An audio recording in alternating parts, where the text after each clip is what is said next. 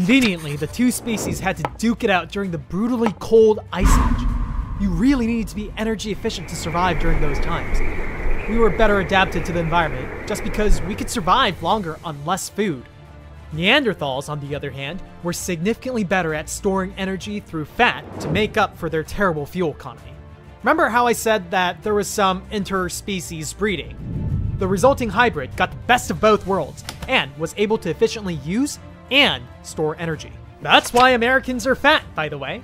Modern civilization really isn't anything more than a blip in comparison to the millions of years where starving to death was pretty common.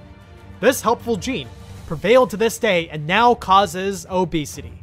That really backfired on us, didn't it? Our bodies are still programmed to store fat as if we're in the Ice Age. There's your convenient excuse for why your diet is failing. It's a genetic problem. Totally not because you're lazy or anything.